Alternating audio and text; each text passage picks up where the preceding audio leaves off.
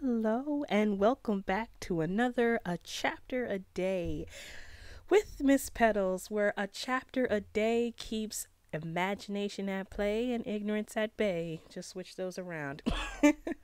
Hello, and welcome back to another installment of Animal Farm. We are going to be starting chapter 9 today. But before we do that, I'd like to say this program is brought to you today by the Seeds of Harvest Library at 4121 Cleveland Street, Gary, Indiana, inside Market City. Friday and Sunday, 10:30 a.m. through 4 o'clock p.m. and Saturday, 10:30 a.m. to 4:30 p.m. Donations are accepted. Hardcover books only, please. And if you would like to donate anything towards the library, you can make donations at seedsofharvestlibrary@gmail.com. That's seedsofharvestlibrary@gmail.com. And one more for good measure, seedsofharvestlibrary@gmail.com. And you can also follow them on social media: Facebook, YouTube, Instagram, Tumblr, and also Rumble. So how are we all doing today? I am feeling fantastic. Just got back from getting Halloween candy. It's that time of year again. So to recap from last chapter, it ended with another one of the commandments changed from no animal shall drink alcohol to no animal shall drink alcohol, to excess. There we go. And we find out who has been changing the signs. But of course, the animals can't put two and two together. We find out that it's Squealer who has been changing the commandments and changing the rules. There was another battle called the Battle of the Windmill. And once again, Napoleon is seen as this almost godlike figure. And he is the unquestionable leader. But he has done some questionable things. But once again, the animals are not encouraged to ask questions because of fear and doubt. But we do know that these animals know that there's something wrong, but they're too afraid to speak up. Like Boxer, for example, we find out that once again, he's questioning what's going on, but he blocks it out of his mind and says, I'll work harder. I'll just work harder. Napoleon's right, even though I don't, I'll just push those feelings back. I'll just push them back, and I'll just keep doing what I'm doing. Kind of like getting it out of his mind, kind of ignoring the fact, even though he knows something is wrong. We see Clover also knows something that's wrong, as we found out that she asked Muriel a lot about the commandments and what was there and what wasn't. And of course, Squealer is the one who twists the stories around to give Napoleon his image, let's say, to never doubt Napoleon. You must always listen to him. You all must look up to him. There, he can do no wrong. But once again, he has done very questionable things, as we've seen at the Battle of the Windmill, where he takes the side of, I think, Frederick, the one of the farmers. I know the other, he pretty much used Pilkington. I'm not very good with names, y'all, but he misused Pilkington to go to this farmer who was being, they kind of had secret dealings with each other. So now as we go on to chapter 9, I want us to keep in mind, how does this reflect our own society? Do you know people who know there's something wrong and they push things to the back of their mind? Do they get scared to question things that they know are wrong? Have you been scared to question things? Keep that in mind as we continue. Chapter 9 of Animal Farm. Boxer's split hoof, which he damaged in the Battle of the Windmill, for those to recap, was a long time in healing.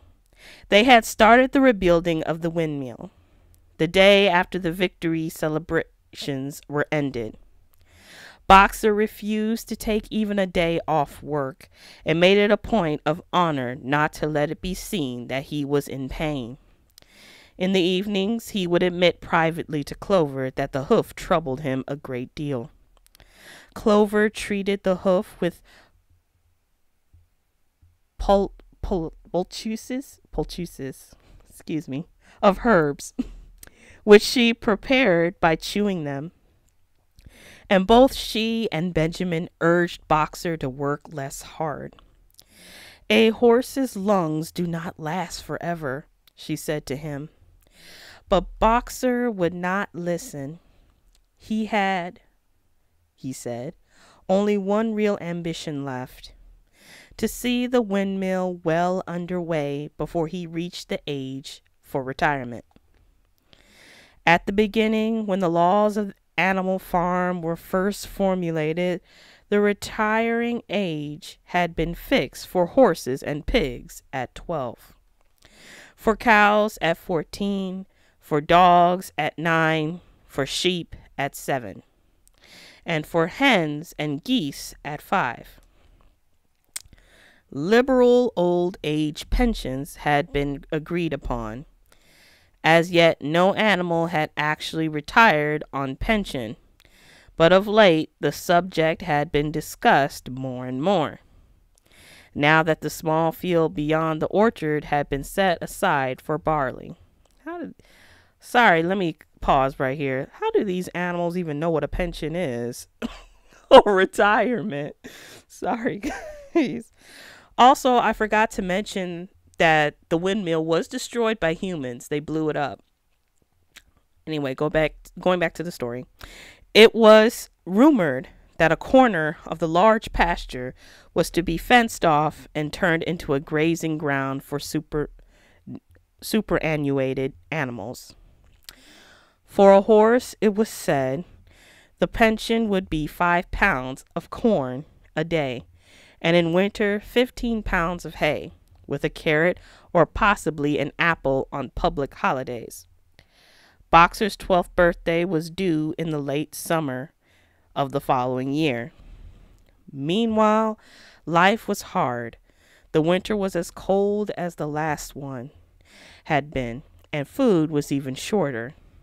Once again, all rations were reduced, except those of the pigs and the dogs, a too rigid equality in rations. Squealer explained would have been contrary to the principles of animalism. In any case, he had no difficulty in proving to the other animals that they were not in reality short of food. Whatever the appearances might be for the time being, certainly it had been found necessary to take a readjustment of rations. Squealer always spoke of it as a readjustment, never as a reduction. But in comparison with the days of Jones, the improvement was enormous. Reading out the figures in a shrill, rapid voice, he proved to them in detail that they had more oats, more hay, more turnips than they had had in Jones's day. That they worked shorter hours, that their drinking water was of better quality, that they lived longer, that a larger proportion of their young ones survived infancy, and that they had more straw in their stalls and suffered less from fleas. The animals believed every word of it. Truth to tell, Jones and all he stood for had almost faded out of their memories. They knew that life nowadays was harsh and bare, that they were often hungry and often cold, and that they were usually working when they were not asleep. But doubtless it had been worse in the old days. They were glad to believe so. Besides, in those days they had been slaves and now they were free. And that made all the difference. As Squealer did not fail to point out, there were many more mouths to feed now. In the autumn, the four sows had all littered about simultaneously, producing 31 young pigs between them. The young pigs were piebald, and as Napoleon was the only boar on the farm, it was possible to guess at their parentage. It was announced that later, when bricks and timber had been purchased, a schoolroom would be built in the farmhouse garden. For the time being, the young pigs were given their instruction by Napoleon himself in the farmhouse kitchen. They took their exercise in the garden and were discouraged from playing with the other young animals. About this time, too, it was laid down as a rule that when a pig and any other animal met on the path, the other animal must stand aside, and also that all pigs of whatever degree were to have the privilege of wearing green ribbons on their tails on Sundays. The farm had had a fairly successful year, but was still short of money. There were the bricks, sand, and lime for the schoolroom to be purchased, and it would also be necessary to begin saving up again for the machinery for the windmill.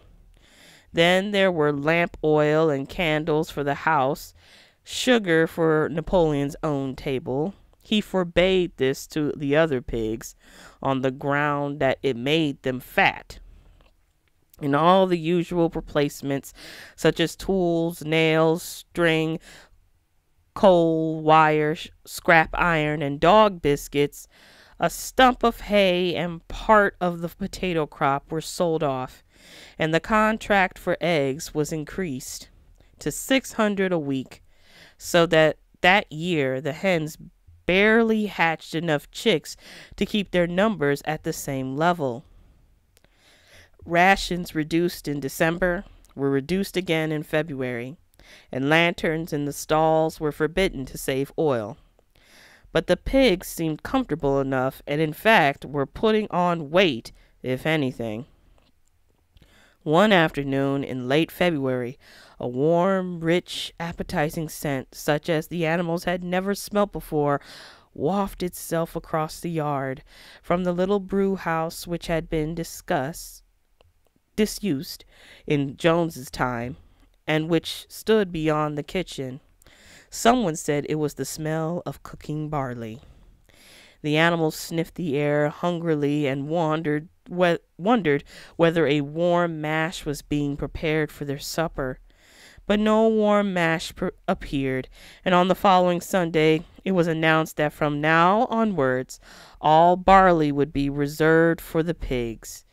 The field beyond the orchard had already been sown with barley, and the news soon leaked out that every pig was now receiving a ration of a pint of beer daily, and half a gallon for Napoleon himself, which was always served to him in the Crown Derby soup tureen.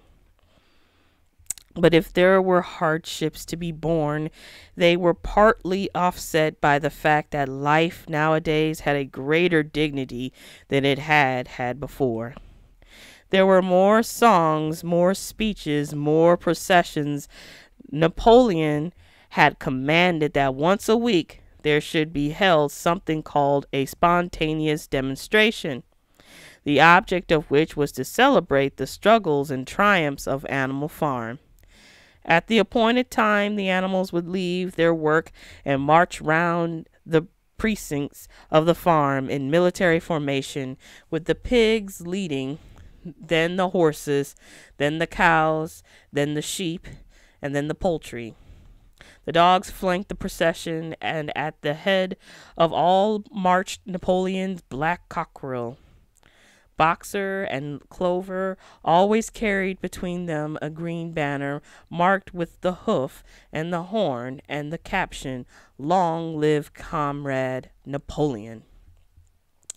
Afterwards, there were recitations of poems composed in Napoleon's honor, and a speech by Squealer giving particulars of the latest increases in the production of foodstuffs, and on occasion a shot was fired from the gun. The sheep were the greatest devotees of the spontaneous demonstration, and if anyone complained, as a few animals sometimes did, when no pigs or dogs were near, that they wasted time and meant a lot of standing about in the cold, the sheep were sure to silence him with a tremendous bleating of 4 legs good, 2 legs bad. But by the large, the animals enjoyed these celebrations. They found it comforting to be reminded that, after all, they were truly their own masters, and that the work they did was for their own benefit. So that, what with the songs, the processions, Squealer's list of figures, the thunder of the gun, the crowing of the cockerel, and the fluttering of the flag, they were able to forget that their bellies were empty, at least part of the time. In April, Animal Farm was proclaimed a republic, and it became necessary to elect a president. There was only one candidate, Napoleon, who was elected unanimously. On the same day, it was given out that fresh documents had been discovered which revealed further details about Snowball's complicity with Jones. It now appeared that Snowball had not, as the animals had previously imagined, merely attempted to lose the battle of the cowshed by means of a stratagem, but had been openly fighting on Jones's side. In fact, it was he who had actually been the leader of the human forces, and had charged into battle with the words, "Long live humanity," on his lips. The wounds on Snowball's back, which a few of the animals still remembered to have seen, had been inflicted by Napoleon's teeth. In the middle of the summer, Moses the raven suddenly reappeared on the farm after an absence of several years. He was quite unchanged, still did no work, and talked in the same strain as ever about Sugar Candy Mountain. He would perch on a stump, flap his black wings, and talk by the hour to anyone who would listen. "Up there, comrades," he would say solemnly, pointing to the sky with his large beak. "Up there, just on the other side of that dark cloud that you can see, there it lies, Sugar Candy Mountain, that happy country where we poor animals shall rest forever from our labors." He even claimed to have been there on one of his higher flights, and to have seen the everlasting fields of clover and the linseed cake and lump sugar growing on the hedges. Many of the animals believed him. Their lives now, they reasoned, were hungry and laborious. Was it not right and just what a better world should exist somewhere else? A thing that was difficult to determine was the attitude of the pigs towards Moses. They all declared contemptuously that his stories about Sugar Candy Mountain were lies, and yet they allowed him to remain on the farm, not working, with an allowance of a gill of a beer a day. After his hoof had healed up, Boxer worked harder than ever. Indeed, all the animals worked like slaves that year, apart from the regular work of the farm, and the rebuilding of the windmill. There was the schoolhouse for the young pigs, which was started in March. Sometimes the long hours on insufficient food were hard to bear, but Boxer never faltered. In nothing that he said or did was there any sign that his strength was not what he had been. It was only his appearance that was a little altered. His hide was less shiny than it had used to be, and his great haunches seemed to have shrunken. The others said, "Boxer will pick up when the spring grass comes on." But the spring came and Boxer grew no fatter. Sometimes on the slope leading to the top of the quarry, when he braced his muscles against the weight of some vast boulder, it seemed that nothing kept him on his feet except the will to continue. At such times his lips were seen to form the words, "I will work harder." He had no voice left. Once again, Clover and Benjamin warned him to take care of his health, but Boxer paid no attention. His 12th birthday was approaching. He did not care what happened so long as a good store of stone was accumulated before he went on pension. Late one evening in the summer, a sudden rumor ran round the farm that something had happened to Boxer. He had gone out alone to drag a load of stone down to the windmill, and sure enough, the rumor was true. A few minutes later, 2 pigeons came racing in with the news. "Boxer has fallen. He is lying on his side and can't get up." About half the animals on the farm rushed out to the knoll where the windmill stood. There lay Boxer between the shafts of the cart, his neck stretched out, unable even to raise his head. His eyes were glazed, his sides matted with sweat. A thin stream of blood had trickled out of his mouth. Clover dropped to her knees at his side. "Boxer!" she cried. "How are you?" "It is my lung," said Boxer in a weak voice. "It does not matter. I think you will be able to finish the windmill without me. There's a pretty good store of stone accumulated. I had only another month to go in any case. To tell you the truth, I had been looking forward to my retirement. And perhaps, as Benjamin is growing old too, they will let him retire at the same time and be a companion to me." "We must get help at once," said Clover. "Run, somebody, and tell Squealer what has happened." All the other animals immediately raced back to the farmhouse to give Squealer the news. Only Clover remained and Benjamin, who lay down at Boxer's side and without speaking kept the flies off him and his long tail.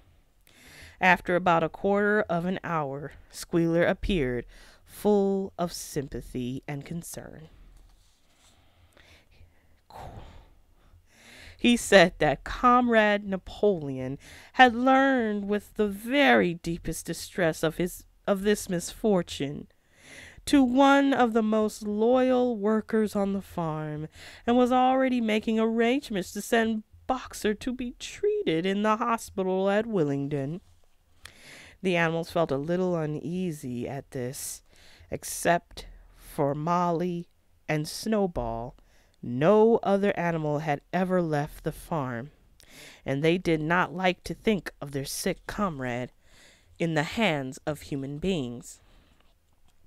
However, Squealer easily convinced them that the veterinarian surgeon in Willingdon could treat Boxer's case more satisfactorily than could be done on the farm. And about half an hour later, when Boxer had somewhat recovered, he was with difficulty got onto his feet and managed to limp back to his stall, where Clover and Benjamin had prepared a good bed of straw for him. For the next 2 days, Boxer remained in his stall. The pigs had sent out a large bottle of pink medicine, which they had found in the medicine chest in the bathroom, and Clover administered it to Boxer twice a day after meals. In the evening she lay in his stall and talked to him, while Benjamin kept the flies off him. Boxer professed not to be sorry for what had happened. If he made a good recovery, he might expect to live another 3 years, and he looked forward to the peaceful days that he would spend in the corner of the big pasture. It would be the first time that he had leisure to study and improve his mind. He intended, he said, to devote the rest of his life to learning the remaining 22 letters of the alphabet. However, Benjamin and Clover could only be with Boxer after working hours, and it was in the middle of the day when the van came to take him away. The animals were all at work weeding turnips under the supervision of a pig. When they were astonished to see Benjamin come galloping from the direction of the farm buildings, braying at the top of his voice, it was the first time that they had ever seen Benjamin excited. Indeed, it was the first time that anyone had ever seen him gallop. "Quick! Quick!" he shouted. "Come at once! They're taking Boxer away!" Without waiting for orders from the pig, the animals broke off work and raced back to the farm buildings. Sure enough, there in the yard was a large closed van drawn by 2 horses, with lettering on its side, and a sly-looking man in a low-crowned bowler hat sitting on the driver's seat. And Boxer's stall was empty. The animals crowded round the van. "Goodbye, Boxer," they chorused. "Goodbye." "Fools! Fools!" shouted Benjamin, prancing round them and stamping the earth with his small hooves. "Fools! Do you not see what is written on the side of that van?" That gave the animals pause, and there was a hush. Muriel began to spell out the words, but Benjamin pushed her aside, and in the midst of a deadly silence he read, "Alfred Simmons, horse slaughterer and glue boiler, Willingdon, dealer in hides and bone meal, kennels supplied. Do you not understand what that means? They are taking Boxer to the knackers." A cry of horror burst from all the animals. At this moment, the man on the box whipped up his horses, and the van moved out of the yard at a smart trot. All the animals followed, crying out at the tops of their voices. Clover forced her way to the front. The van began to gather speed. Clover tried to stir her stout limbs to a gallop and achieved a canter. "Boxer!" she cried. "Boxer! Boxer! Boxer!" And just at this moment, as though he had heard the uproar outside, Boxer's face, with the white stripe down his nose, appeared at the small window at the back of the van. "Boxer!" cried Clover in a terrible voice. "Boxer, get out! Get out quickly! They're taking you to your death!"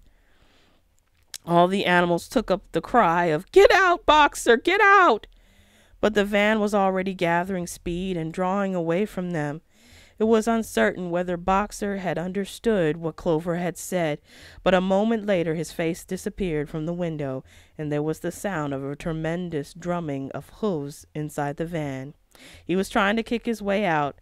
The time had been when a few kicks from Boxer's hoofs would have smashed the van to matchwood.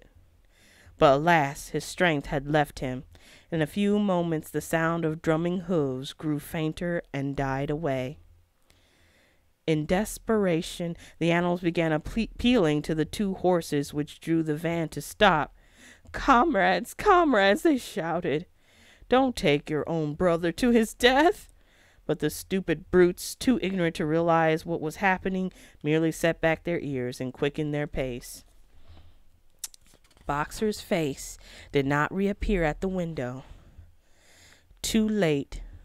Someone thought of racing ahead and shutting the 5-barred gate, but in another moment the van was through it and rapidly disappearing down the road. Boxer was never seen again.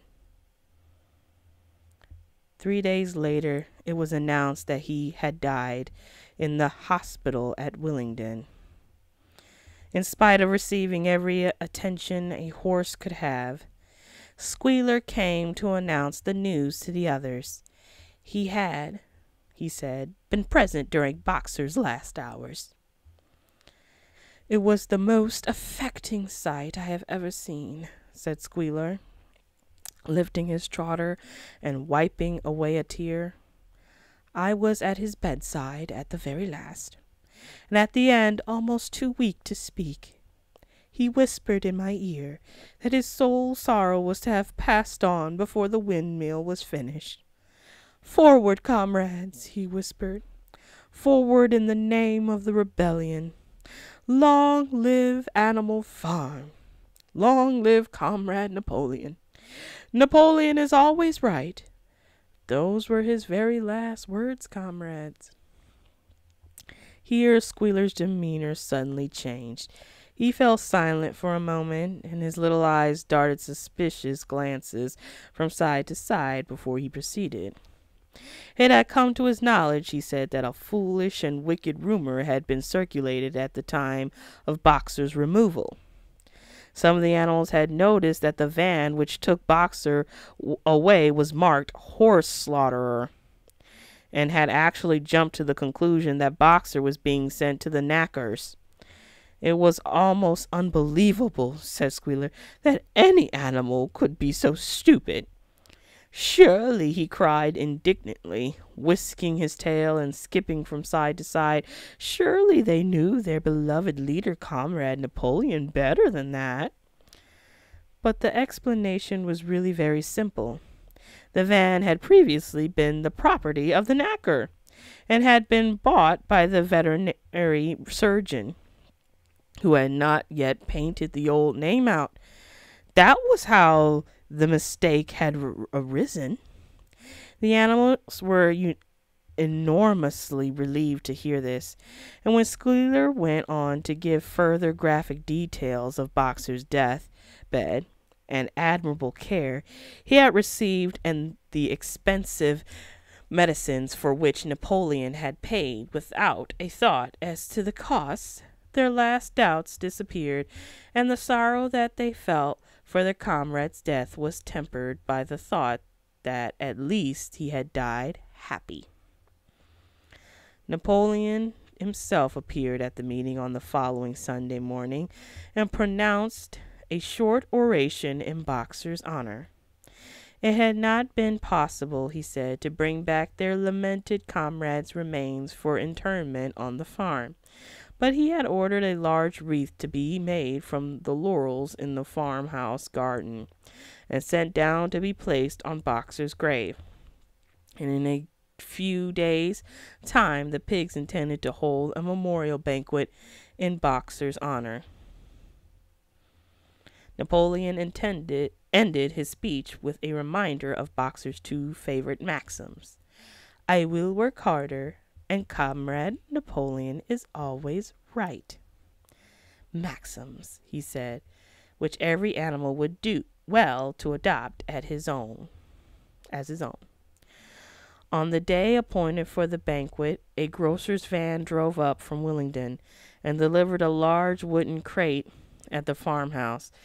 That night there was the sound of uproarious singing, which was followed by what was sounded like a violent quarrel, and ended at about 11 o'clock with a tremendous crash of glass. No one stirred in the farmhouse before noon on the following day, and the word went around that from somewhere or other the pigs had acquired the money to buy themselves another case of whiskey. That is the end of chapter 9 of Animal Farm. Wow, you guys. Boxer's dead. Oh my god. That was my dude. I'm sorry, that ain't funny, but like he was. I mean, but ain't that how it goes? I mean, Boxer, he didn't even really, do you see how ugly they treated him? He was the only person who had really worked hard on that farm, and what did he get? The death penalty. He got the death penalty. And you could see how I feel like Clover, Benjamin, and Boxer were really the ones. They're the heroes in this story, I feel. I mean, when I say heroes, I mean like people, the ones who dare to question, but they don't. You know what I'm saying? How do I put this, you guys? It's like, well, can we define them as heroes? You let me know in the comments below, or the comments, the live chat. Could you count them as heroes? But I can tell their true friendship.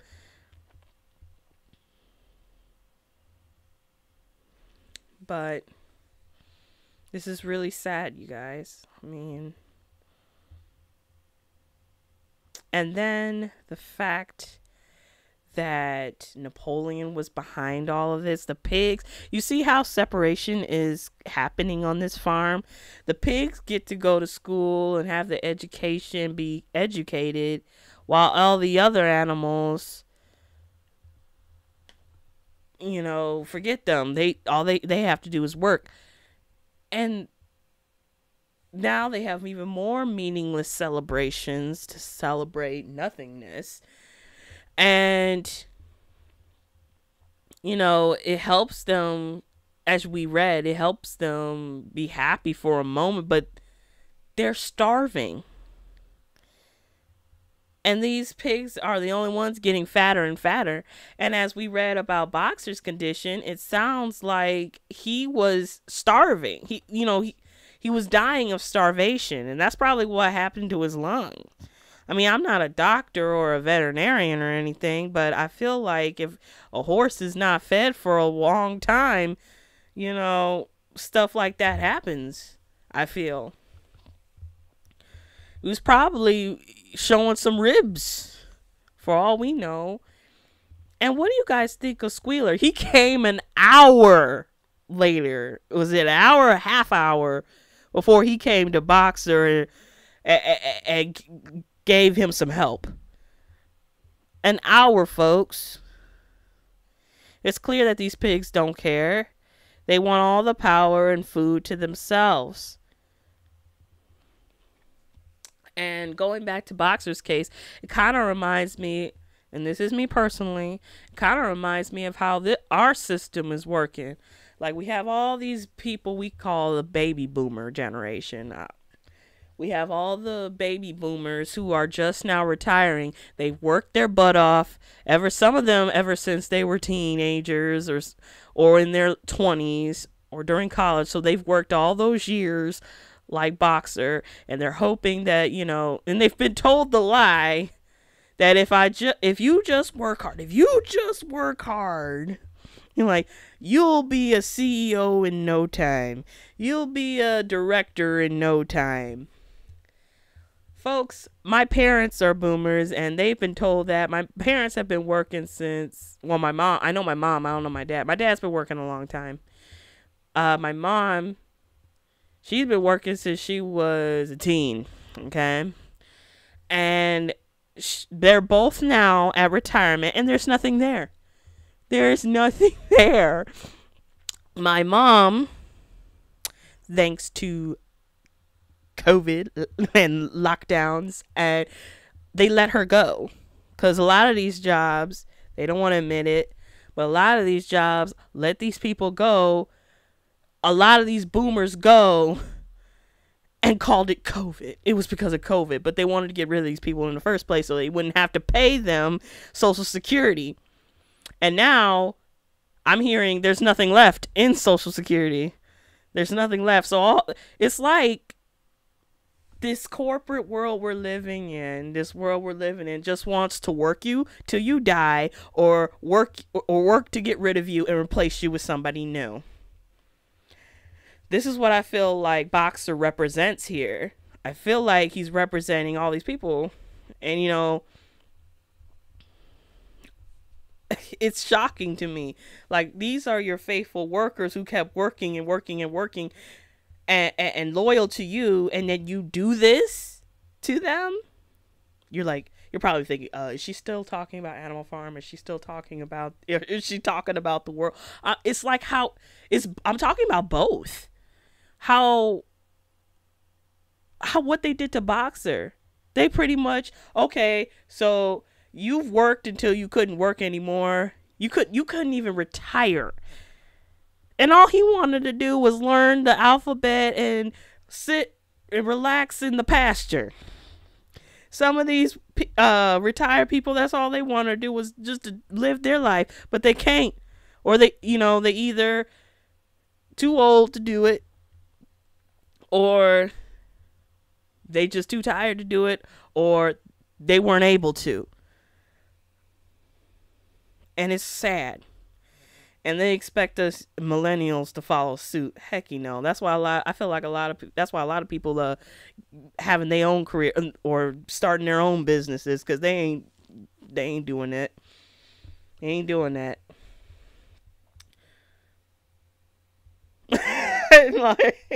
Because they see what happened to their parents.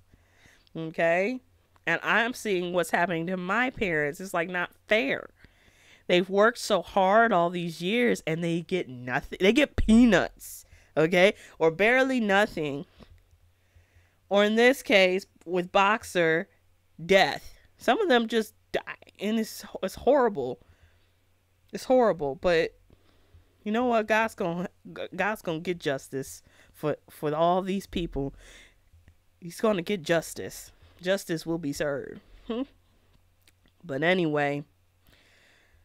So Benjamin is not, as we could see, he's not as dumb as these animals thought he was. He can read very well, and he's an insight. He knows what's going on. Like he kept saying, donkeys live a long time. Benjamin has probably seen all of this before. He's been around the block a few times. That's why it's so sad. He was the only one who knew what was going on. That's why he was calling them idiots, like fools. Don't you see what's going on? Don't you see what that is? Sometimes I want to say that to a lot of people nowadays. What an intense chapter. And of course, next time will be the last chapter of Animal Farm. So to just get excited, to just help us get excited, we're going to read tomorrow too. I know we only do Monday through Thursday, but since this is the last chapter, I think it'd be a good day to wrap it up, don't you? And to discuss. Not only are we going to end it, we're also going to discuss what we've read, Fahrenheit 451, and we're going to we're going to revisit there, and we're going to talk about Animal Farm and how both of these send a message to the reader and to us as society. So,